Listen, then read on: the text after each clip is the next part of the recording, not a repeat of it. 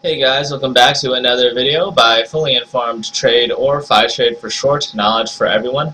My name is Alex Cho, and right now I want to be talking about that UUP Dollar Index Fund. And basically the dollar index is having a pretty decent day on the session. It gaps up. Main reason why this happens is because the Euro-US dollar pulls back. The Euro-US dollar pulled back because there was a lot of protesting in Madrid, Spain. A lot of stuff going on in Spain, a lot of protesting. It's starting to look very reminiscent of what was going on in Greece and Athens.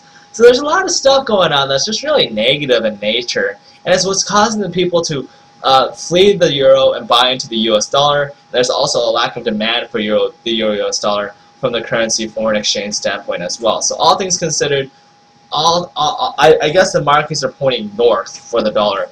We're heading much higher. I think over the next several years and even the next several months, I think the dollar it's just a no-brainer to assume that the dollar is going to continue this upwards trend. That's just what I think personally.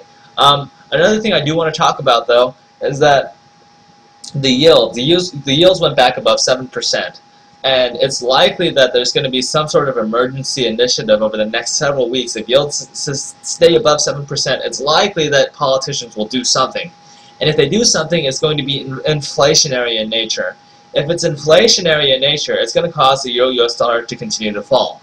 Now, if it's political and they don't do anything, or they do something stupid like what Germany does, or Angela Merkel or whatever, she says, well, I'm not willing to support inflation.